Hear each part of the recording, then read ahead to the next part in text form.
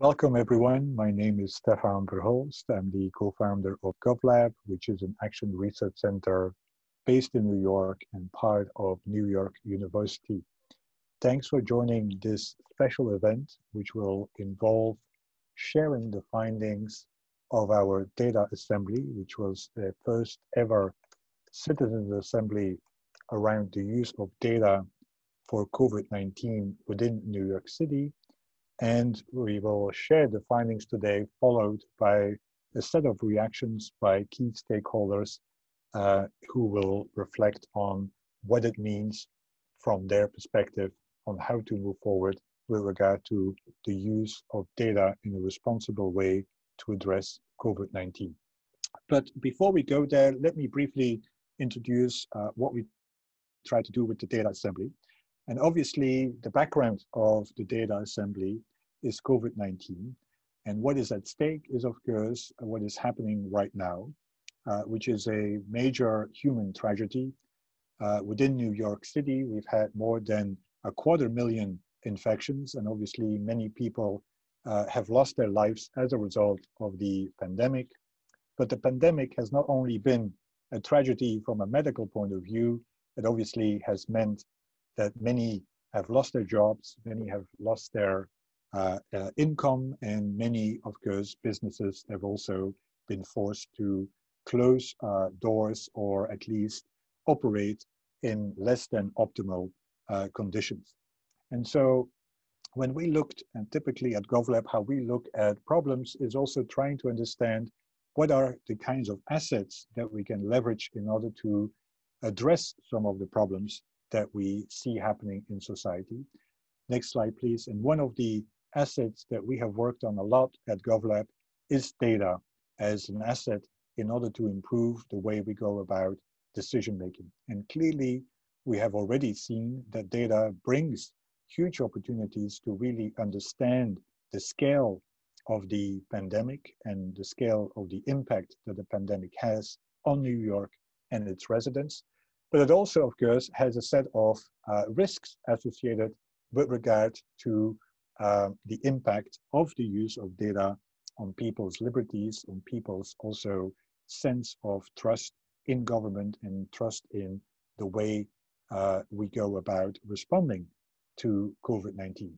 And so in order to understand what are the opportunities, but more importantly, also to understand what are the expectations of people with regard to the use of data to respond to COVID-19, we decided to pioneer one of the first ever citizens' assemblies around the reuse of data.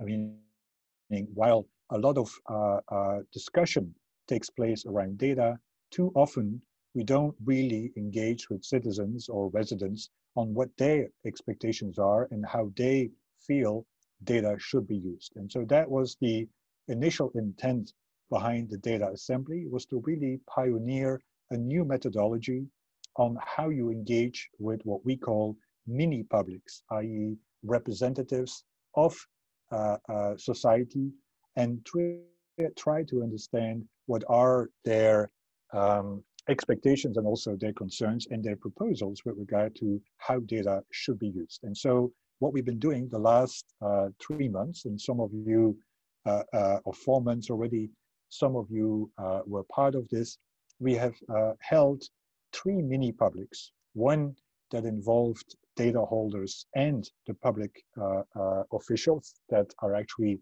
interested in accessing data and reusing data for COVID-19.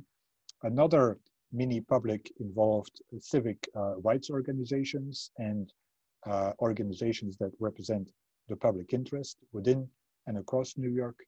And then lastly, of course, we also had an engagement with 50 randomized selected New Yorkers and try to understand what are their views with regard to the use and the reuse of data as it relates to COVID-19. We couldn't do all of this without our partners, and we had some amazing partners that are also part of this panel. Of course, Henry Luce Foundation was our partner both financially, but also in thinking through how to design a data assembly in a manner that is effective and also legitimate.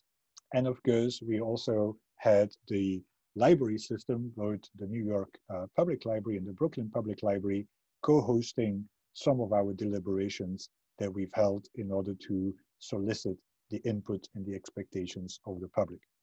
And so, next slide, just to reiterate, what we hope to do by engaging with those mini publics was to identify what are the concerns, what are the expectations, and also what do people feel are the opportunities of actually reusing data. And we use the term reusing data because we deliberately didn't engage the public on collecting more data, but it was really about how do we start reusing data that already has been collected in a variety of ways and by a variety of actors within the city. We didn't only solicit expectations and opinions, we also asked many stakeholders about what do you believe are then the conditions and the procedures that should be in place for reuse, and we will share some of those cross-cutting findings with regard to emerging principles for the reuse of data within New York City. And then ultimately that led to this co-design of a data responsibility framework. Next slide. So what we hope to do today is to introduce, and Andrew will give an overview of what we have found so far, introduce some of the findings with regard to a responsible reuse framework, and then more importantly, to engage the panelists on what they believe the opportunities and the risks are. But before we go into the panel, Andrew, you might want to share some of the top level findings of the mini publics that we've held so far. Great, thanks so much, Stefaan. So the GovLab team synthesized the key points raised during these 3 mini public deliberations to identify some of the key elements that can support responsible data reuse in the response to COVID-19 in New York City and beyond. And we have those listed here. The deliberations made it clear that there are several important issues that policymakers and practitioners can take into account to increase the responsibility of their data work. These elements are presented as a package of guidelines or suggestions. Individual issues raised here are unlikely to create a major impact if they are deployed in isolation. It's evident that achieving responsible data reuse necessitates a more multifaceted type of strategy. So as you can see here, the elements of the responsible data reuse framework that was informed by our data assembly deliberations span 5 main areas. The first one is why a data reuse project is happening, including issues like ensuring the work is directed at achieving a specific, well-defined purpose rather than broad or speculative aspirations. The second is around what data is being reused, with a focus on ensuring adequate levels of aggregation and anonymization to guard against privacy harms and the like. The third element is around who is involved in the work, including especially engagement with the intended beneficiaries of the data reuse project, and a lot of discussion around prioritizing work led by city government and community-based organizations rather than actors operating at the state or national level. Next is issues around how the data reuse project operates, including elements around engaging residents, obtaining meaningful consent, and fostering data literacy. Next, issues around when data reuse should occur, prioritizing appropriate data retention strategies rather than a keep everything type approach where indefinite data retention is advanced. And then finally, issues around where the project occurs, taking into account place-based opportunities and risks, especially in projects that involve some type of geolocation data in their workings. So I'm not going to discuss each of these elements at length now, but they're all described in much more detail in the draft report and framework that will be shared with you all for review and comment after the event today. So the elements of the responsible data reuse framework that I just discussed provide policymakers and practitioners with more nuanced guidance across this why, who, what, when, where, and how of data reuse. But the data assembly deliberations also yielded 5 more cross-cutting foundational recommendations that could help these actors advance responsible data reuse for COVID-19. So the first of these more cross-cutting recommendations is the issue of matching urgency with accountability.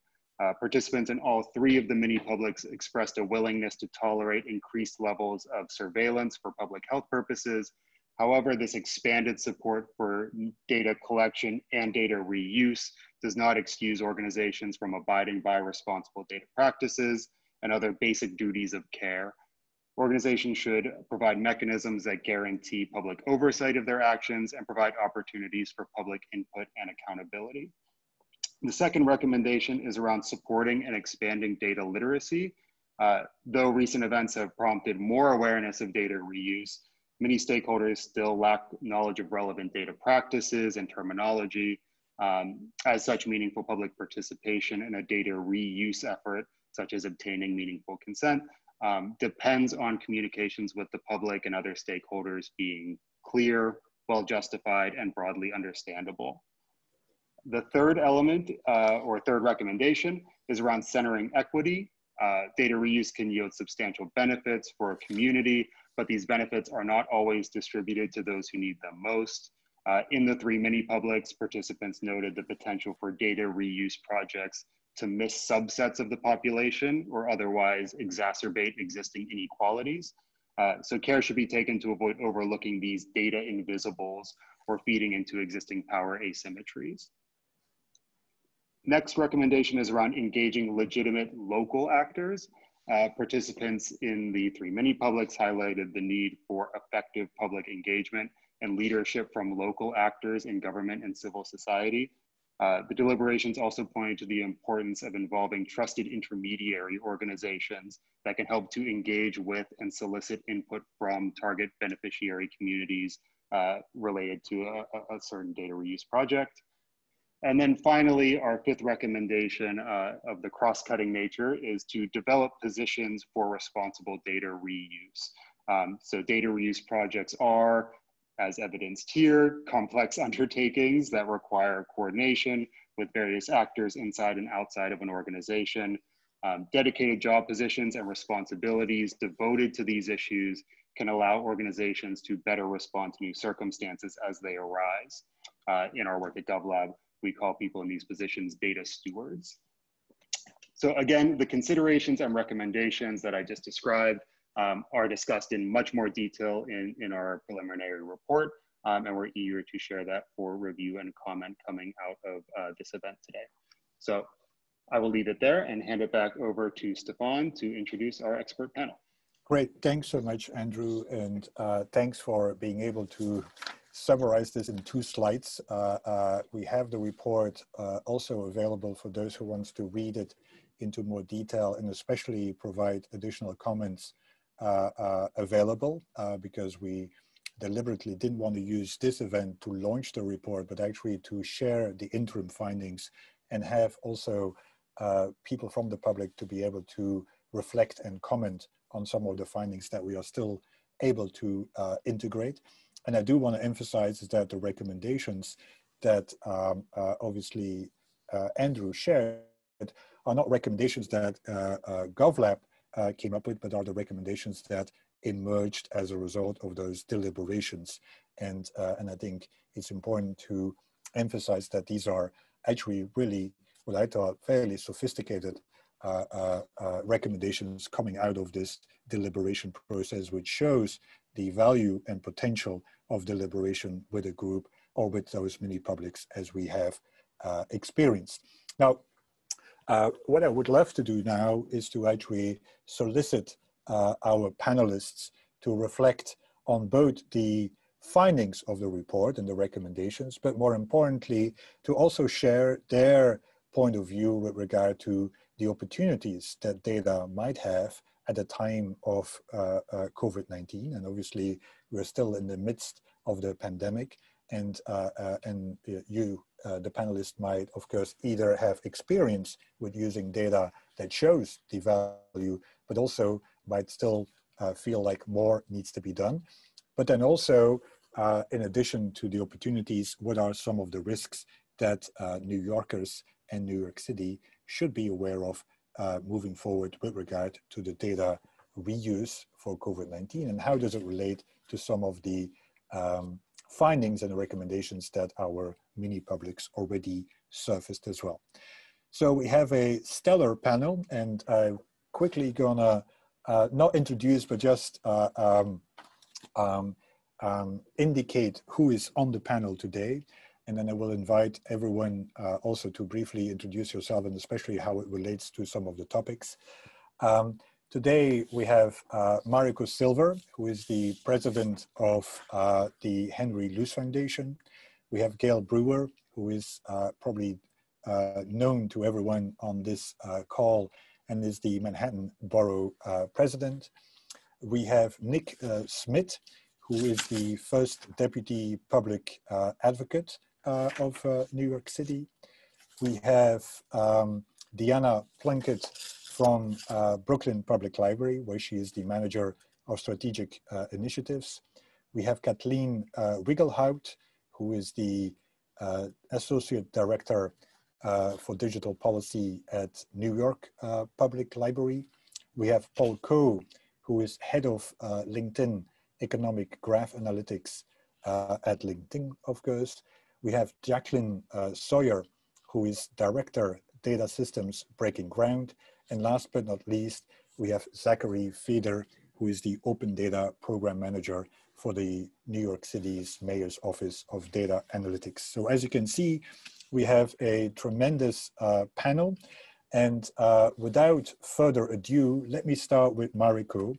And Mariko, if you could give us your views, first of all, perhaps of why you felt a data assembly was important to support, but more importantly, what you feel some of the opportunities might be that we still need to consider, and then also, of course, some of the risks that we should be aware of and that we might want to include moving forward as well. Over to you, Mariko. Thanks so much, Stefan and Andrew. It's a pleasure to be on the panel with all of these folks who know far more than I do, so I really appreciate the opportunity to go first. We supported this work because in general, I think there is not enough public conversation about data use and reuse. There's not enough robust public discourse on an ongoing basis. Because this is a process. I think the idea that we would make a set of decisions about data use or reuse, even in a particular instance like COVID, and have that be a kind of one and done, is probably the wrong frame. That in fact, the kind of trust building that's required to make this data really useful requires us to be engaged in ongoing conversations within communities, across communities, kind of up and down various decision-making hierarchies. And we don't really have good structures for that, broadly speaking, in the United States. We don't have good structures, certainly up to the federal level, which is what I know best. We don't have good structures at the state level. We probably have some better infrastructure for those conversations at the city level, which is why I felt it was really important to have that kind of local anchoring. And maybe ideally over time, build up from there a set of processes for that kind of nested trust building as a way of engaging in ongoing democratic practice that will inform policy making at multiple levels, including, by the way, ideally, policy making at private corporations. We've kind of entered into this phase where we have a whole bunch of assumptions about how much data is going to get sucked up, essentially, when we sign up to use a variety of different services, whether those are private sector delivered and designed services, or their public sector services.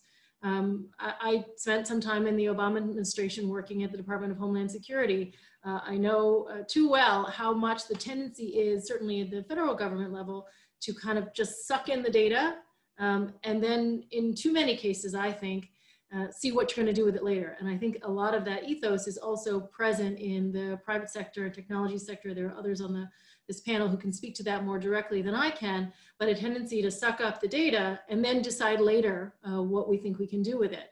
And I think one of the things that's really important to anchor ourselves in, that we heard from these mini publics, that I would guess, but this is a testable assumption, maybe for another project, is a broadly held view among the American public, that actually that's not what we want. we don't want the data to be sucked up and then see what you can do with it, right? We want clear, transparent, accessible, ongoing conversation and data use and reuse that is purpose limited, time limited, and that we don't have this kind of great sloshing around inside the big vacuum cleaner that I think we've all become, frankly, way too accustomed to, in part because the downstream impacts of that are not broadly understood, or it's hard to wrap your mind around. It's hard for me to wrap my mind around. I'll just speak for myself. I think the other thing that's really evident in the process that you all used is the importance of trusting communities to know their own best interests. I think there's so much tendency to, when we think about, for example, data in the aggregate, wrapping things up to make policy, to assume that the data will give us the answer. Actually, the people will give us the answer, and the data can be used to implement what communities want. So we need to invert or flip some of those frames, and I think these conversations provide real opportunities to do that. In terms of the opportunities specific to COVID, others can probably speak more clearly to that, but I think coming from the results of the mini publics, some sense that there is a value in appropriately aggregated and anonymized, geographically based data to understand the movement of the pandemic across geography. And particularly too, and we didn't maybe get to this in this particular instantiation of the project, but understanding also long-term health impacts, long-term economic impacts. But that requires, as I say, that kind of ongoing looping discussion about what do we really want to use this data for. And clearly it's for service provision. It's not only for control with a capital C, right? It's for service provision, it's for community-driven interests and support. In terms of risks, there's always the risk of community stigma or blaming in some way, and I think we have to be alive to that. The biggest risk, in my view, of the data reuse piece of it is that kind of sloshing around, so the data that's collected for one purpose gets deployed for another purpose without people being aware or understanding that that's what they signed up for.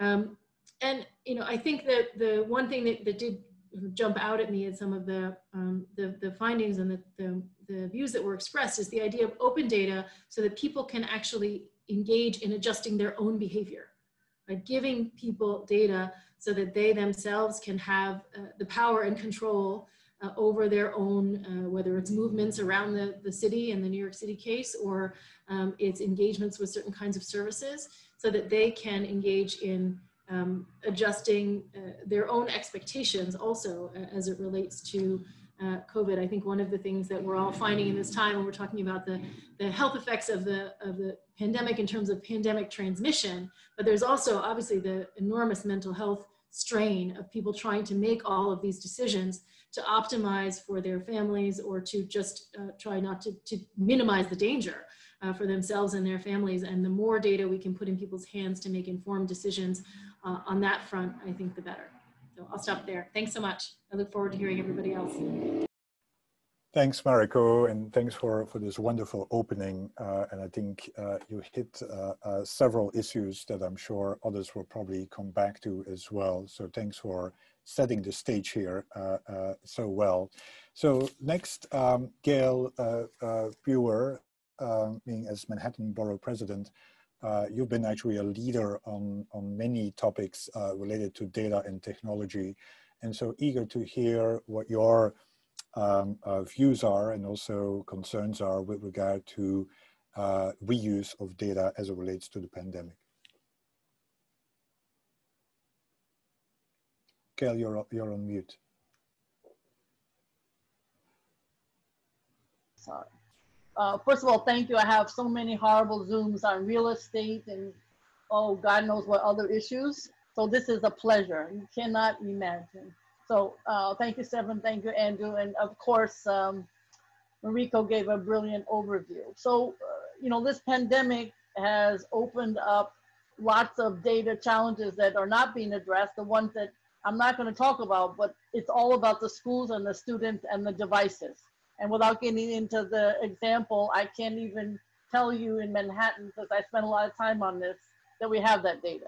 And of course, the seniors with their devices, and of course, the telemedicine and the housing, the list goes on.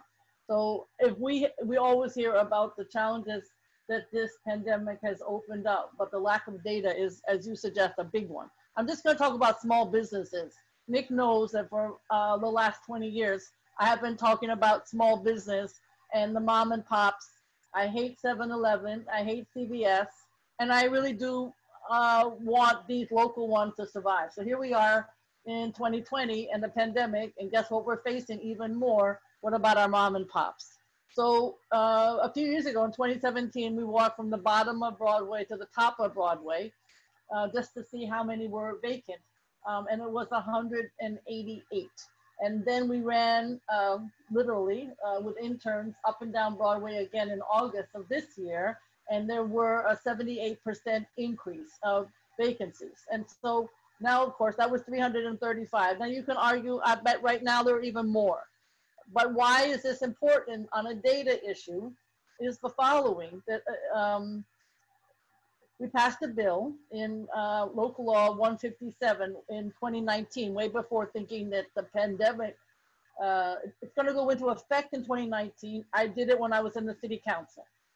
And what this bill basically states is that by February of 2021, every property owner in the city of New York, again, this was done way before the pandemic, has to tell the Department of Finance how many vacancies on your storefront, what's the square footage, and there's a whole list of things that have to be stated in your information.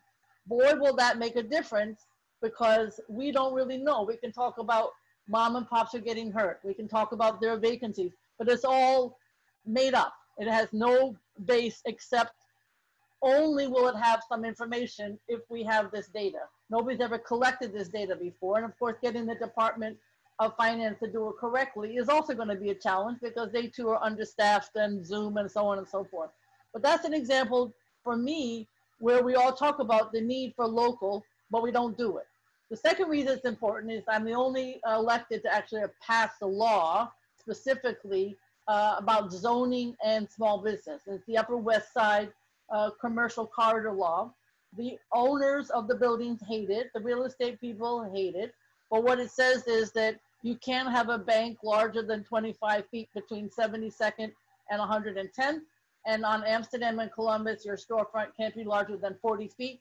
Everybody who's in there who's larger is grandfathered in.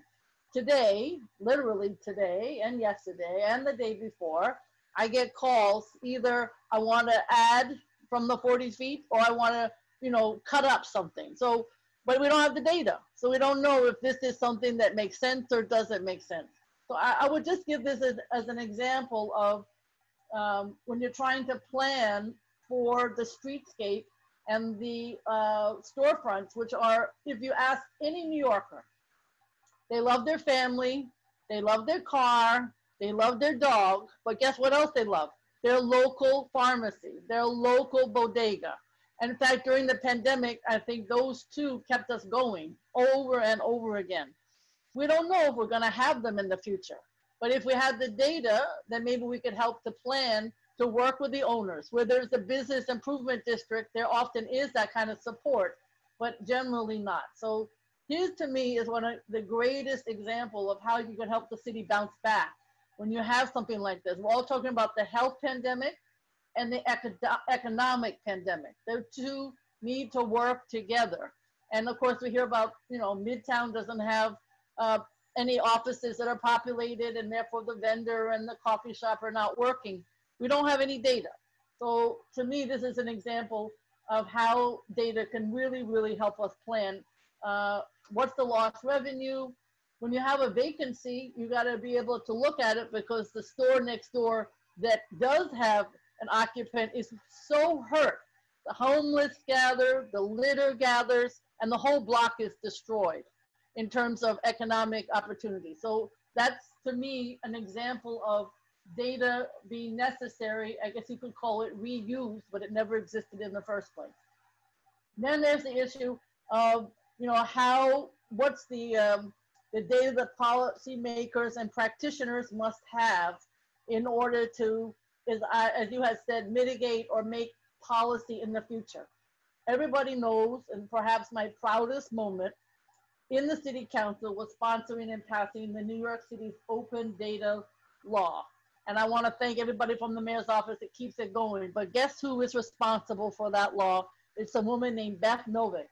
Because if it wasn't for her, then that law would never have passed. She sat there in a coffee shop with me because nobody wanted to pass this law. The police department was against me, even Mr. Bloomberg, Mr. Data, no, not so interested. But anyway, we did pass it. It's been changed a few times. So what do we use it for in our office, in the borough president's office? And again, you'll hear more about it. I'm responsible of many things, but one of them is the community boards. And in the borough of Manhattan, there are 12, 600 members. We also appoint cultural boards, hospital boards, solid waste advisory boards, about 1,000 people. And they, until this law passed, not only did city agencies not have the data, and guess who liked the open data most, although they won't tell you, are city agencies. Because they had no idea what the other city agency was doing, and they didn't even know what the databases were. So leave that aside.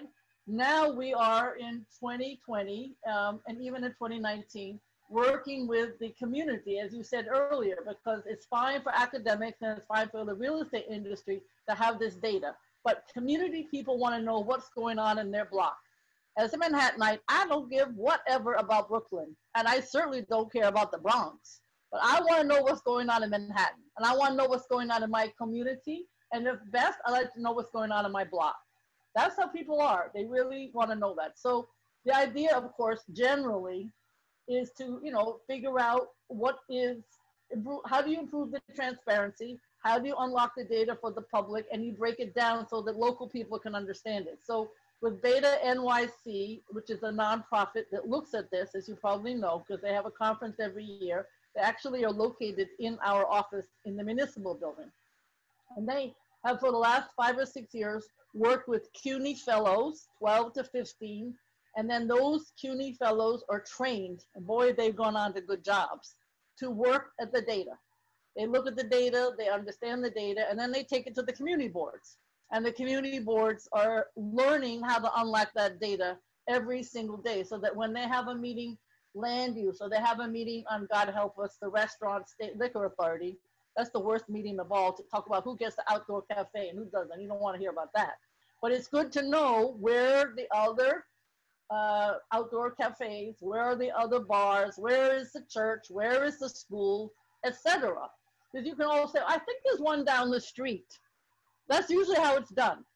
Much better to have the data. We're not quite there. I'd like to have enough literally hardware in the community board offices and in the synagogue church basement where they meet, where there's no internet, so you can't bring up, it's a lot of challenges. But the point is, we need to have that data. Just as another example on how you deal, what about the schools? What school has enough bandwidth to be able to handle every single student, 4 high schools doing a video learning about their community? The answer is none. But you don't have that data because you don't really know, because getting that data, you got to get it out of the Department of Education. You got to get it into the community. Same thing as I indicated with the State Liquor Authority. Same thing with, we're trying to work with the court system. We've met with everybody. What is the eviction data? I want to know who, I don't want to know when Mrs. McGillicuddy is out on the street with her suitcase. I want to know when Mrs. McGillicuddy is getting her eviction notice. I don't want to hear about the sheriff. I want to know in advance. That data is not yet available. We're close.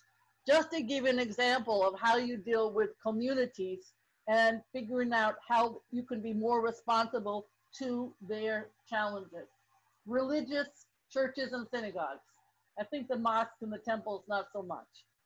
I swear that every reverend, priest, and rabbi, as soon as a developer says, oh, I'd be glad to have your building and I'll make a nice condo above, and then you can have mission in the first 2 floors, which point I go 8, because I don't want the church torn down. I don't want the synagogue torn down. And guess what? They sign up. And then that's the end of that beautiful building. So we now, as a result of all this effort, we have a list now of every non-landmarked.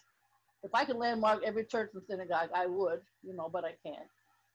Every non-landmark faith-based institution in the borough of Manhattan, and I know exactly where they are. So I'm now in charge of trying to work with the task force, with the developers, making sure that people don't sign up with their parishioner who's such an expert on land use, but they don't know shit about land use. They need to have somebody who does. And so we have a whole booklet we put together, but only because we have the data. There are 196 religious facilities in Manhattan that have no historic designation, and they're ready to be developed if we don't make sure that they don't. So you can see that all of this, I could go on and on about the ways in which we have used this data for the community boards. But we need from New York State a lot of data. We need daily trends of fatalities. We need daily trends of hospitalization. We get some of the ICU patients, as you know. And as I mentioned, we definitely need from the court system, which is a state issue, the data on evictions. We also, there's all the issues of food resources, which unfortunately has become even more necessary during this pandemic. And we need obviously lots of transportation data. We need the outdoor seating. We need in the city of New York, as an example, I would call it a open street czar or a public realm czar. Somebody who takes a look at the city, the bicycles, the pedestrians, the skateboards, the, you know, the accessorides, the trucks, the open plazas, the homeless, etc. You can't do that without data. You have to know what are all of the activities that are taking place in our streets. As an example, from Department of Sanitation, I love the outdoor restaurants. But guess what they don't do? They don't clean around the edges of their outdoor restaurant, and then the sanitation sweeper, they can't do that. So how many of them are, where are they, and exactly what is sanitation gonna do with that information? You need somebody who's gonna put all those agencies together. So I hope that gives you a sense of on the ground, what we're trying to do with this data and what you can do with this data, because there are so many possibilities. I do think the city is keeping it, because you know, it has to be real time, it has to be put in correctly. And as Beth told me years ago, your main audience is not the public. Your main audience are the city wonderful staff who are getting this data into the open data platform, because they're the ones who can make it or not make it. So thank you very much. Thanks so much, Gale, for that. And it really grounds the discussion in why we need data and also what are the kinds of decisions that it can inform. And so much appreciated for grounding this discussion in indeed your daily lived experience. And obviously, I will let Beth know that she got some extra credits here as well. With that, let's go to Nick. And Nick, you of course have also thought about the role of data and also the risks of data from the public advocate's point of view. Over to you. Great. Thank you so much, Stefan. And it's good to see all of you, including our friend, the Borough President of Manhattan. You know, you don't follow Gale Brewer, particularly on the issue of technology. This is, you know, one of her many areas of expertise, but I'm happy to try to do so. I do think Gale did give a good sort of framework as to all the sort of interlocking or interconnected issues that folks in government, that is elected or staff, have to deal with when it comes to COVID-19. I would be remiss if I didn't, though, zoom out just a little bit when it comes to data and talk about going back to March at the beginning of this crisis. And I'm not trying to be political, but I think it's good to establish some facts. So from our perspective, what we saw was, you know, rumblings of, you know, COVID-19 coming into New York City through JFK, other places, and then we didn't really hear much until we started seeing hospitalizations and, unfortunately, fatalities. And then when we started to look at, sort of parse out what was really happening, then we began to immediately see sort of disparate impact on disparate communities, like people of color who were top of the list of hospitalizations, top of the list, unfortunately, on fatalities.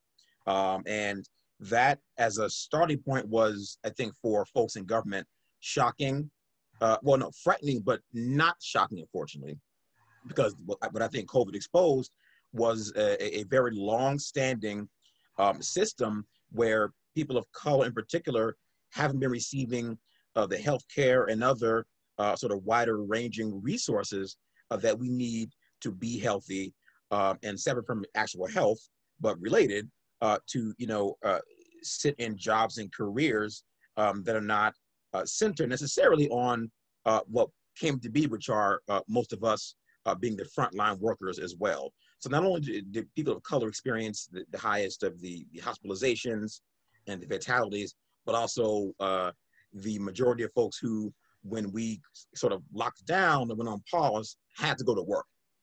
So all that is, in fact, data which is important. And I think, and again, not to be political, but to say what we think is a fact, I think had the federal government in particular, but also I think state and city, not talking about the VP, I'm talking about the president and other executives, the governor and mayor, had they really took that information, the data that we saw early on and shared it among themselves and then among us, others who are in government and the public, I think we would have, I think, firstly, paused or locked down much more quickly. And I think even a week earlier or 2 weeks earlier, many say would have saved lives. So that's for our office and for me in particular, the starting point. And then I think emanating from that, as the borough president was going through so many issues that we see, which is, she mentioned issues of the technology with kids and iPads going to students and tech going to seniors. Our office has just seen, and like I know Gale's has, just a lot of those complaints. So when it comes to, I think, what are the opportunities for clear data on all this stuff is very clear.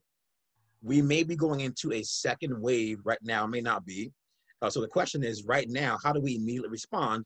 And then as a matter of electeds and advocates going forward, how do we prevent the level of devastation that we've seen in hospitalizations and fatalities? Well, that does require us to look at all of the data, whether it's demographics, whether it's the movement of people, whether it's what careers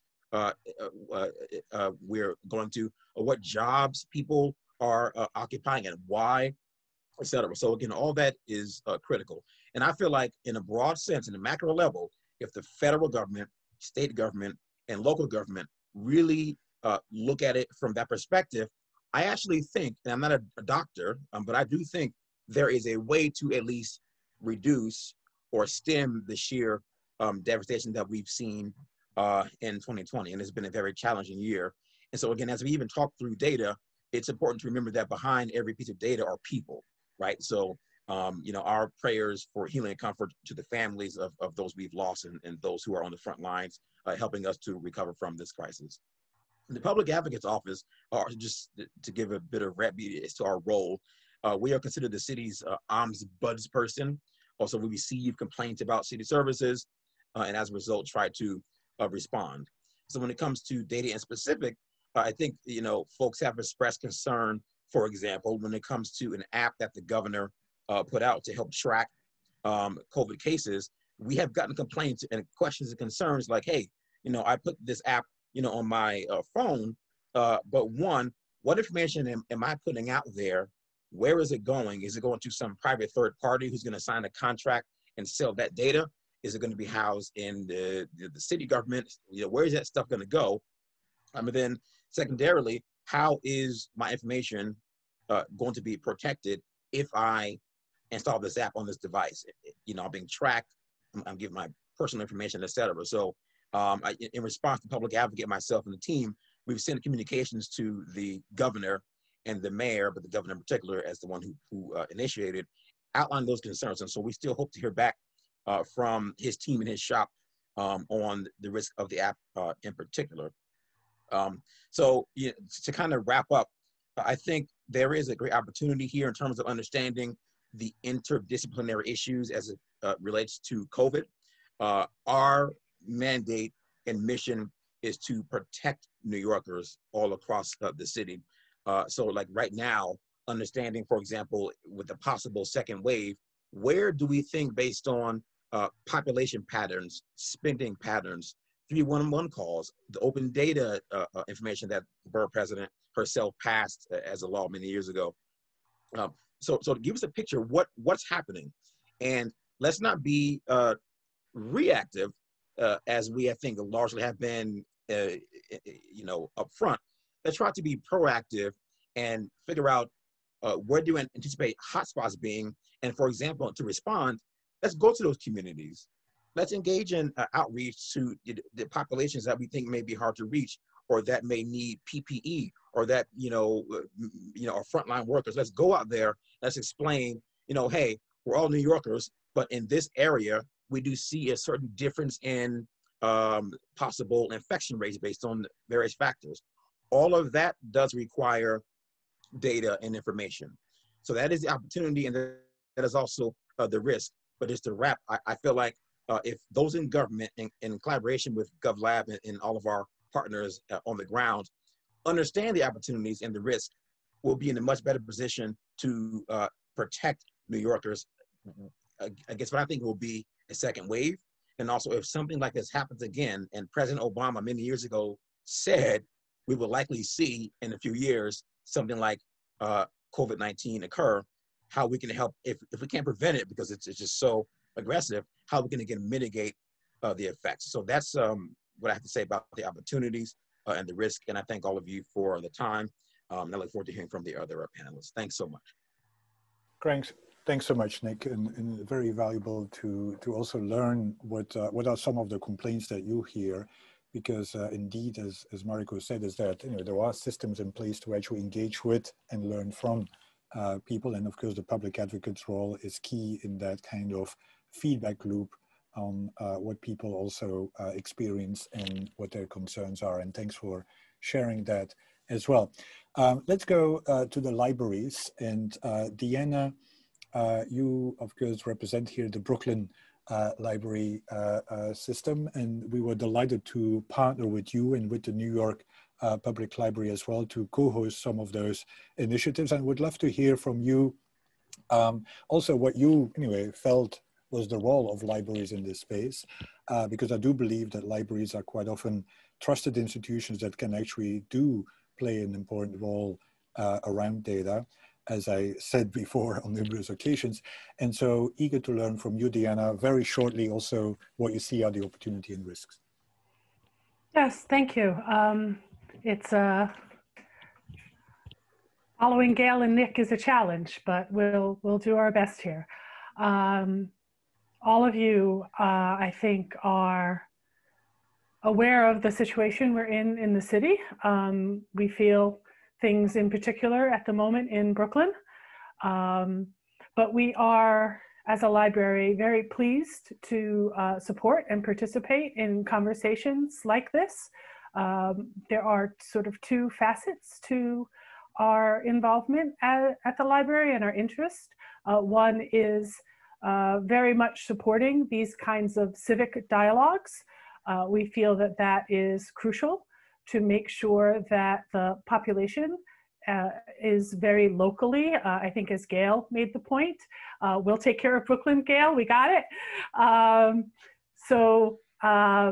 But that each of our branches is very much the center of their communities.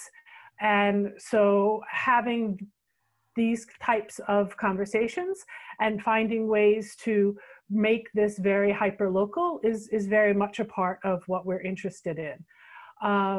In addition, as a library, we feel very strongly both the need to protect our patrons' privacy and also understanding the value of free and transparent flow of information, and data is information in our world, and so that matters.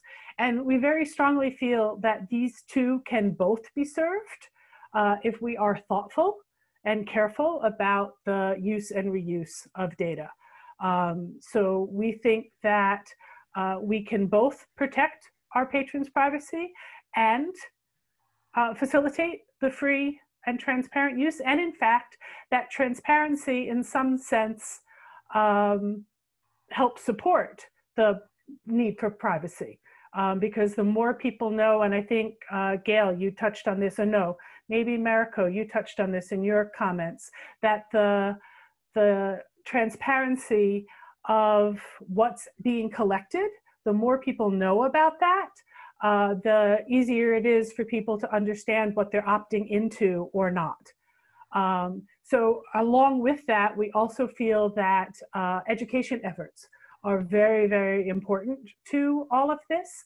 And we see data literacy as part of the literacy that we are responsible for shepherding in our communities, and want to work with any of you on the panel or anybody else who's interested to really help our patrons and our communities understand more about what's involved in these conversations, and really generate some education at the local level so that people can participate more fully in these conversations, knowing what's right for them and their families and their communities.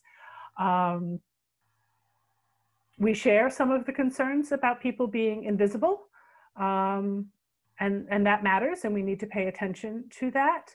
At the library, we've been building a data culture internally, and we talk about data-informed decisions, because you can't make data-driven decisions. Data are just one facet to how you make decisions.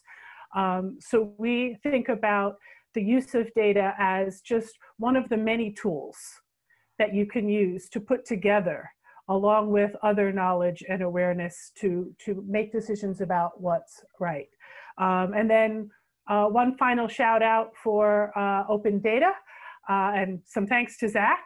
We have actually been using the New York City Health open data to help us understand where there are issues in the Brooklyn communities, and where those overlay with our branches, and how that needs to impact opening and closings in those particular areas, so that we can work to keep both our patrons and our staff safe as situations evolve.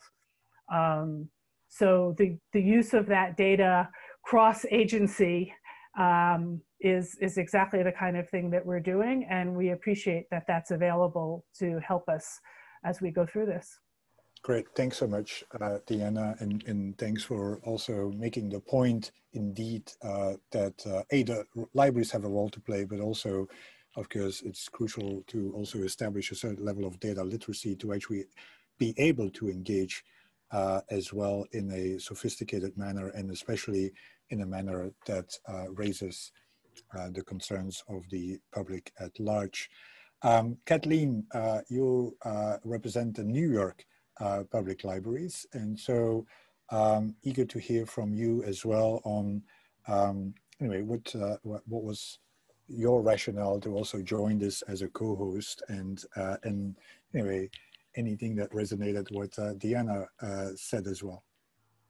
Yes, so good afternoon, and I want to, on behalf of the library, Stefaan, thank you and Andrew and your colleagues for inviting the New York Public Library to participate in the effort.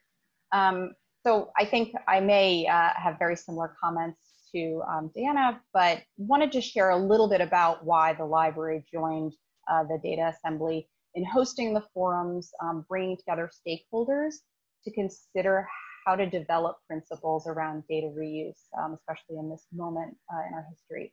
So I think it's helpful if I can ground our participation in the context of the library in digital space. So many of you probably know New York Public Library is one of 3 public library systems serving New York City. So along with Diana and colleagues in Brooklyn and in Queens, we serve people who live and or work in the Bronx, Manhattan, and Staten Island. We have a network of 88 branch libraries in nearly every community. They're part of their communities, I think I can say. And we have our digital resources, which really during this moment, we just saw skyrocketing use. Ebooks, databases, remote research assistance. We had all these other services that people were home really reached out to. That is also complemented. We have scholarly research centers at 42nd Street in Lincoln Center, and Harlem's Schomburg Center for Research in Black Culture. Those institutions, you know, we hold world-class collections, we provide service to a very local audience and international audience of researchers, creators, scholars. So in the library, I'm a member of a team that we work to support the digital transformation of the library. So we, in this role, focus on the opportunities and risks associated with this transformation for our users, for our staff, and for our city in a most broadly speaking. So as we developed new technologies, as we adopt new technologies, we prioritize privacy, accessibility, equity, impartiality, and safety.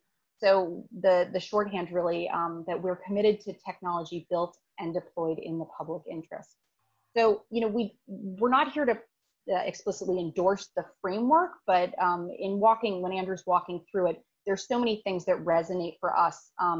The goal of the effort being the thoughtful use of data, and the approach, respecting, engaging citizens to drive decisions, that's consistent with our broader values and our approach. We're really, I think, grateful for the exposure and training about data use for our staff too, who really are the front lines for a lot of our public. So I think, you know, the first audience and the first way we're interested in data reuse is on behalf of our patrons. So, you know, we have people who rely on us for basic technology training. So it's data literacy, it's digital literacy. That's all part of what we consider digital equity. So it's not just a digital divide, it's this equity and literacy and knowing what your data is and how it's used as part of that. We also are one of the first institutions of our kind to release large-scale data sets to the public for reuse.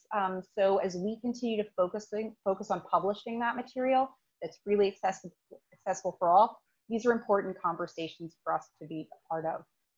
And so we also consider ourselves experts in data in the physical context, and we're grappling with it in a digital context.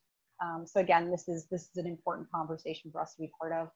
And then I think, you know, as a civic institution in New York, we're really dedicated to supporting efforts to strengthen the city. The questions that this raised and the way that we're doing it, I think, sit at the intersection of all of our values. So we're grateful to have been part of the conversation and looking forward to being part of it as it continues. Thank you. Great, thanks so much, Kathleen, and again, much appreciated for all your support and also for your kind words here a second ago. Paul, you're the so-called private sector representative on this panel, so no pressure.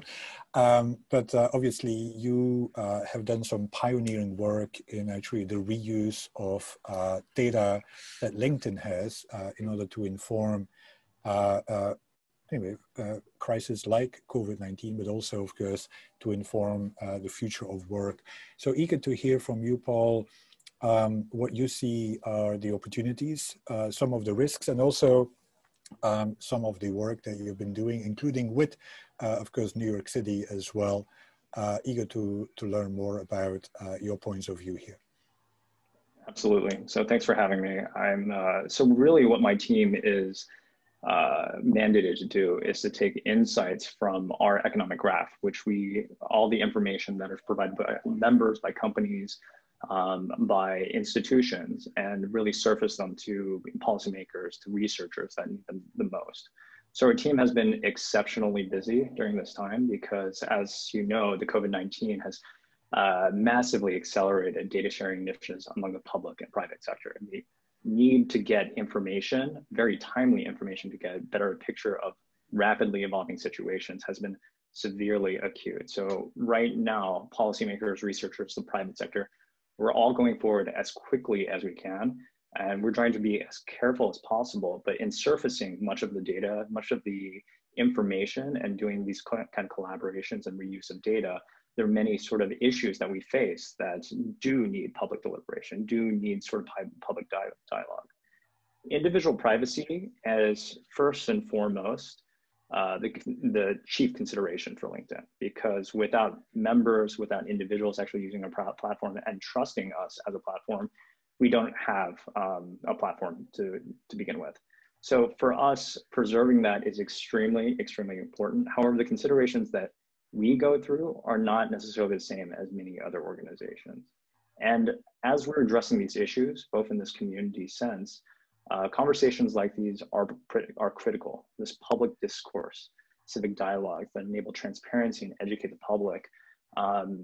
This is, as Mariko said, it's not a one and done conversation. The principles of data reuse that were outlined need to be continuously socialized, educated among the general public, and also internalized as principles as well. And so much of these principles that my team also kind of adheres by it's something that the GovLab has outlined in a very, very clear way.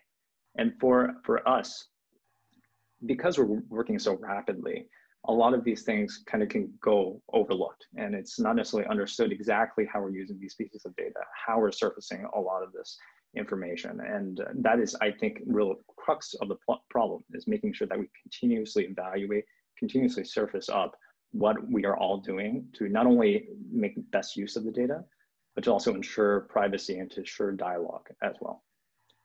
So the most pressing use case that we have in addressing the immediate public health concerns have been coming from different sources of data like public health, mobility data, search data, which are extremely applicable in these sort of public health concerns. So I think a lot of it is very obvious in terms of who you have been in contact with, what kind of symptoms you might be searching for. All of these are very straightforward in a sense of what's happening in a public health dialogue. However, one opportunity that goes a little past the immediate public health concerns are more in supporting public and policymakers' current response and support of economic recovery. So much of Gale's comments about what is actually happening on the ground in terms of actually supporting businesses.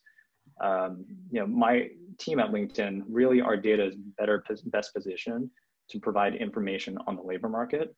And so this is what we draw upon from our economic graph to actually see what is happening on the ground. So what we've seen is a lot of adaptability from individuals on the ground. We see individuals taking on any sort of roles in order to adapt in a continuously changing environment, so to gain employment wherever they can. However, there's a great disparity in terms of the, you see that this can only go so far.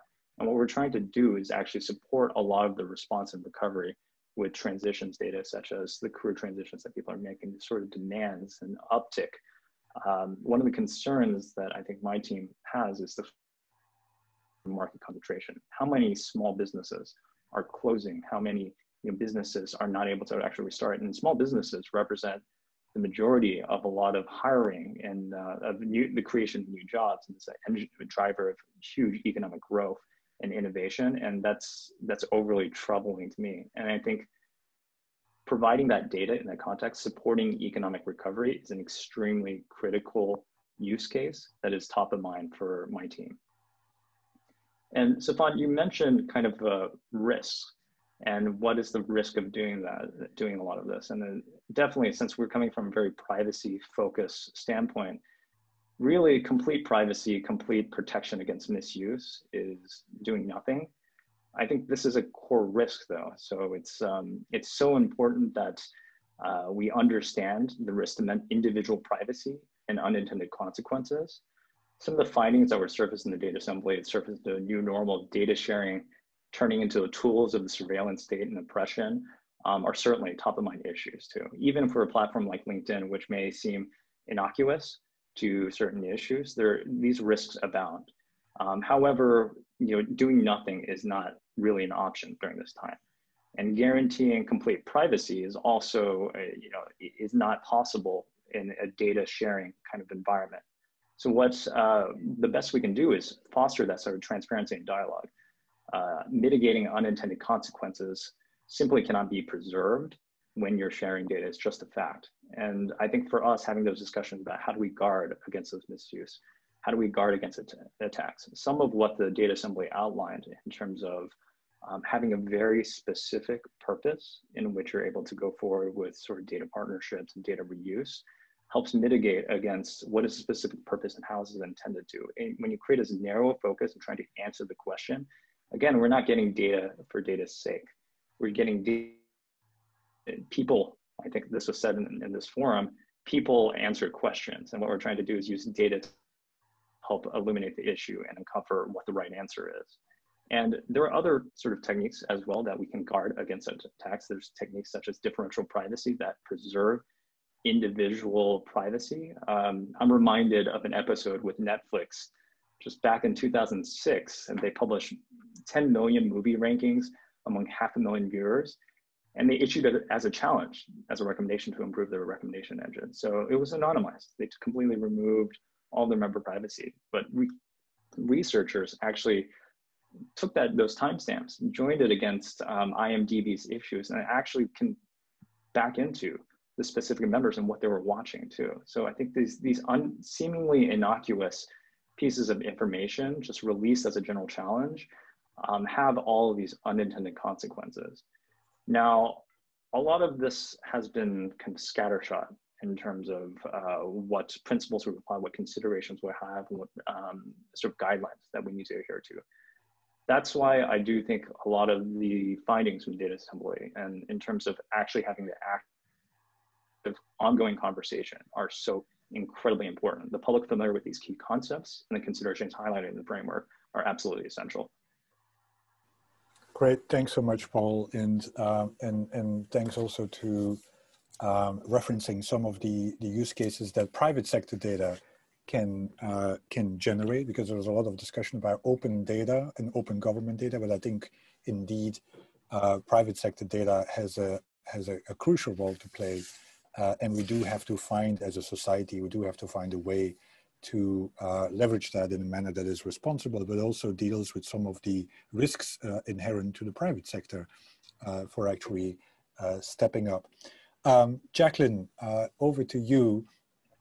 You are the Director of Data Systems at Breaking Ground, so I'm sure this is a topic that is close to your heart. So any reflections from your end, and then we're gonna end with Zach. And also, if any of the panelists want to react to any of the statements made, we will also have a moment after Zach's interventions to do so, and then we can address some of the questions that are already in the chat here as well. Over to you, Jaclyn. Great. Yeah, it's great to hear from everyone, and I think I definitely want to echo much of what's been said already. And I think I'm now reflecting on the role of the community-based organization and a group that may provide social services within the city, because I'm also a fan of open data. And I think early on, it really helped expand how we use data at Breaking Ground and think about problems differently and adding kind of geographical components. So I think just in general, I think proper data reuse can be a really valuable asset in understanding your own data sets really well, even if it's only expressed within a closed network of information, something that is for internal use only to help you provide better services. But I think coming into the data assembly, I was, of course, reflecting on how we as an organization responded and aimed to manage COVID-19 within our community. And we provide a spectrum of services across homeless street outreach, transitional housing, and permanent supportive housing. So COVID was landing in many different ways within the community of Breaking Ground. And so we were quickly trying to understand how this was going to impact staff, our tenants, our clients experiencing homelessness on the street, and really just kind of get our arms around as much information as possible to try to come up with some strategies for managing this and mitigating risk. And I think, so joining the data assembly, I really was kind of coming from this place of how do we, thinking about kind of lessons learned from how we tried to do it, and then also how can we share those lessons learned with other peer service organizations. And I think one thing that we always have to balance is that sometimes when we try to scale what worked for us up maybe to a city level, or even just scale it up across other providers doing housing services in New York, it might not be a perfect solution for both use cases. And definitely the way that we responded was very custom built, born out of a lot of content expertise, knowing our community really well, having a strong presence. And so I think that, you know, what works for us won't necessarily work for others. And I think definitely community-based organizations can be those bridges, can be, and I would say even further than a community-based organization, you know, community organizers are bridges and community members are the bridges, and really kind of like thinking how we can go a little bit deeper into hearing from people who are experiencing this. And I think like one of the biggest opportunities that I was thinking about during the assembly is that I think this really helps us build new novel partnerships and collaborations. And we use the word collaboration all the time. And I really want to just kind of have us think about what that really looks like in action. Because I feel like rarely does one organization or institution have the deep content expertise, the community knowledge, or maybe wisdom that's born out of history or experience, and deep technical know-how, maybe data available to them, the time, the resource, the capacity to be able to carry out their ideas. And so I think that how we share information, how we come together and build those partnerships might be the best way to set us up for reopening New York and creating new sustainable channels of working together. And I think a lot of you have talked about kind of like this idea of like a common space, or maybe this framework can present an opportunity for creating this commons that allows us all to kind of reorient to the work in this way, so that we're crossing these public lines, the community-based organization lines, the industry lines, and we're actually not just giving data to each other, but actually figuring out new ways to have meaningful contributions to each other's pursuits.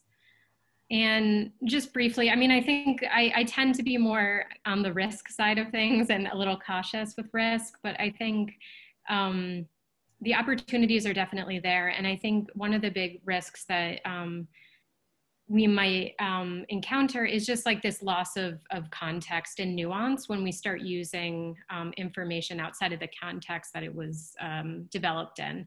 So I think it's very connected with the opportunity of pulling in content expertise and really getting community involvement and kind of this bottom-up model. I think that you definitely run the risk of just missing important features of the information when you're reusing data for another purpose.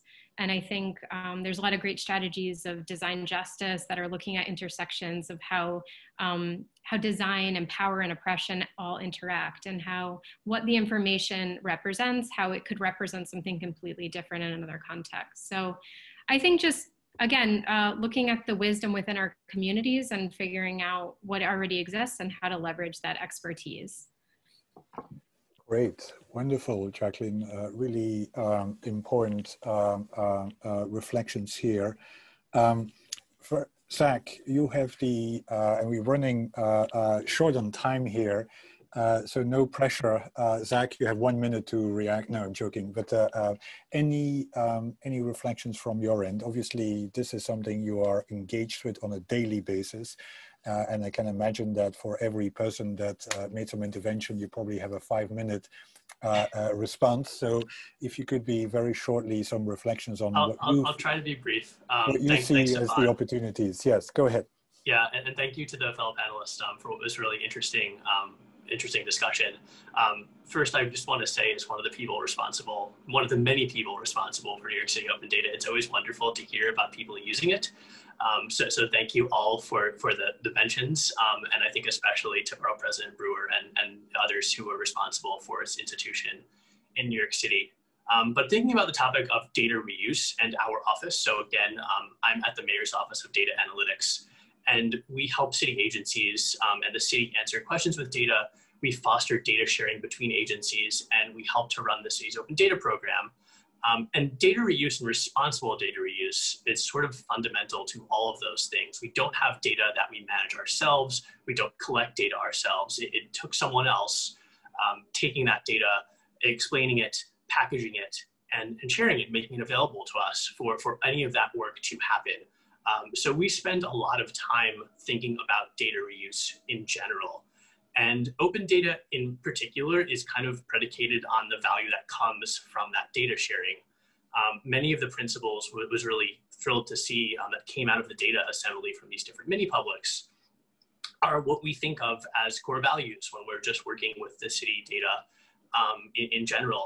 And really, I think one of the fundamental theories of kind of action around open data that we've embraced is that there will be different perspectives and uses beyond those originally anticipated from sharing city government data with others.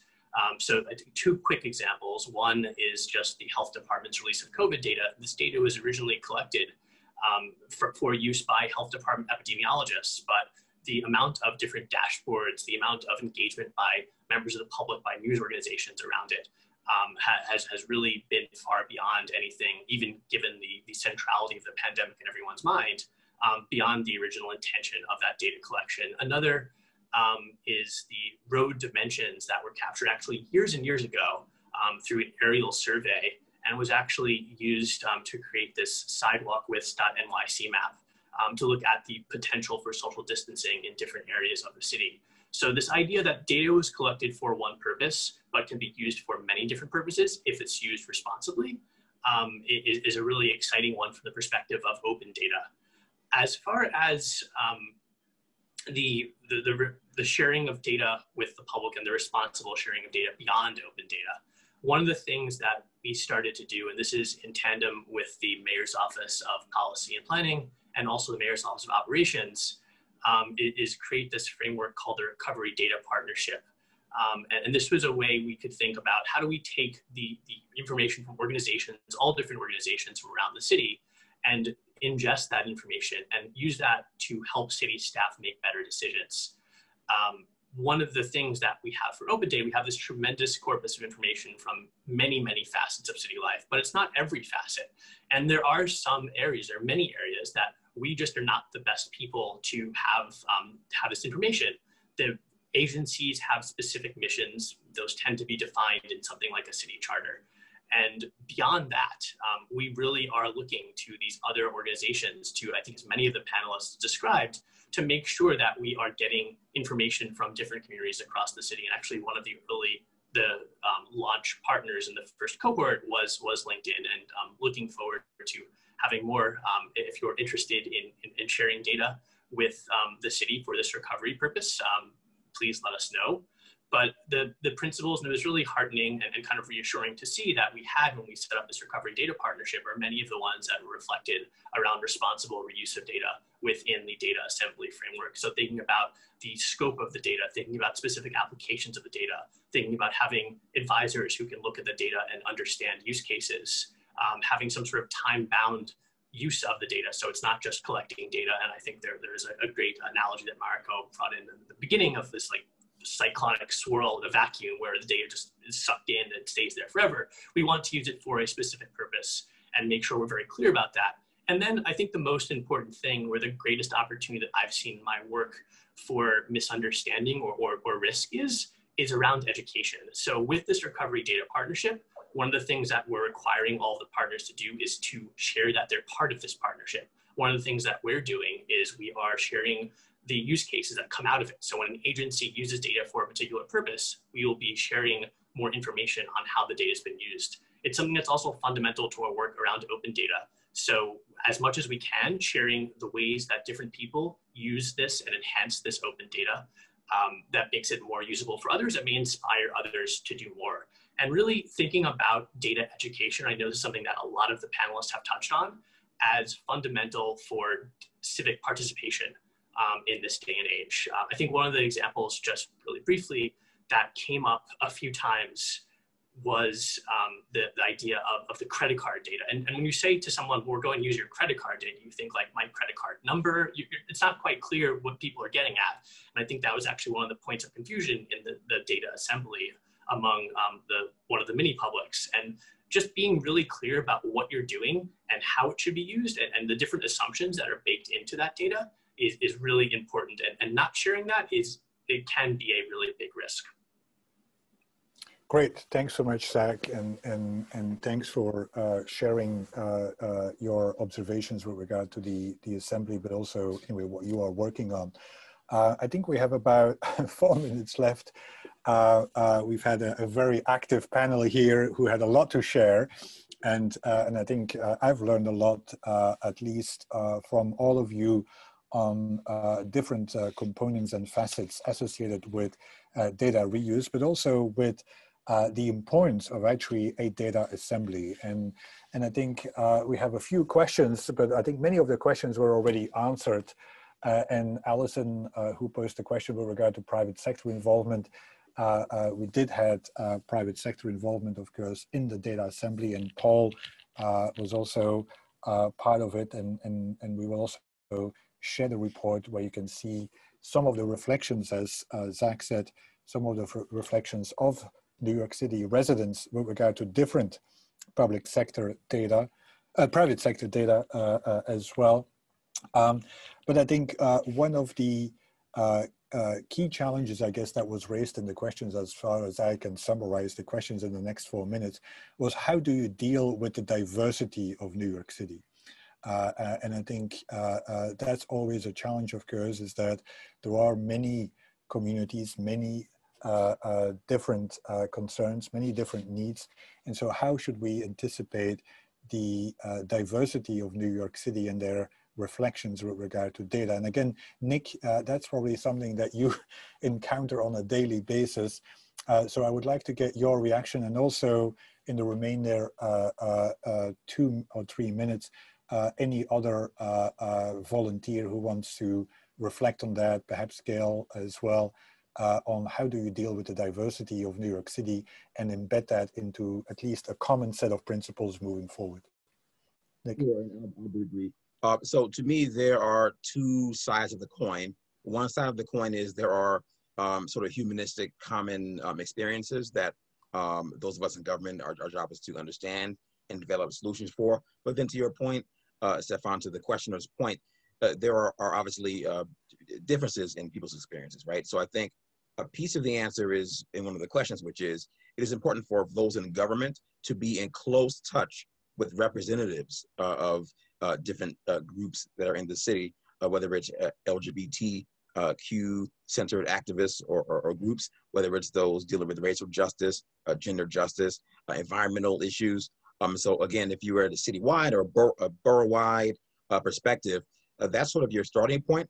And I think if you have a good cross-section of groups, you will then hear a lot of the different angles on the problems that we face.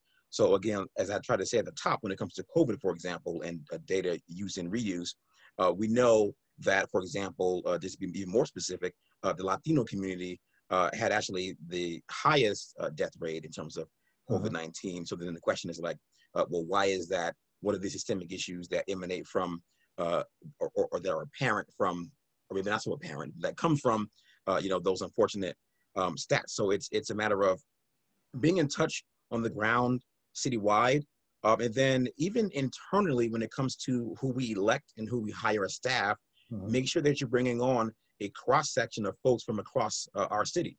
Like I think in the public advocate's office, and I know in the VP's office, we have a cross-section of staff that also come from those communities. And I'll just wrap it by saying, we have a division called the Community Engagement Division, whose role is to do that on the ground, staying in touch. And lastly on this point, we have social media, we have a phone number and website. I do want to plug it real quick, advocate.nyc.gov. That's our website. You can go there and let us know what your opinions are, and our job is to be responsive and helping to push our friend Zachary and our colleagues in the mayor's office on those different perspectives. It was a very good question. Great. Thanks so much, everyone. We unfortunately reached 5 o'clock, and I'm sensitive to everyone's time. And I'm also sensitive that by 5 o'clock, most people are totally zoomed out at a time of remote engagement. This was extremely valuable to us and hopefully to the audience as well. This was recorded, so we will share more widely as well with everyone who had an interest but couldn't attend at 3:30 in the afternoon. We will also embed some of the lessons and some of the sharing in our final report, which we hope to launch as soon as we can. And hopefully we will then also will follow up with everyone on this panel and with the ones in the audience to make sure that the principles and the framework that was identified by those mini publics also gets integrated and gets a fair audience with regard to how data is being reused moving forward. Thanks again to everyone, and stay safe.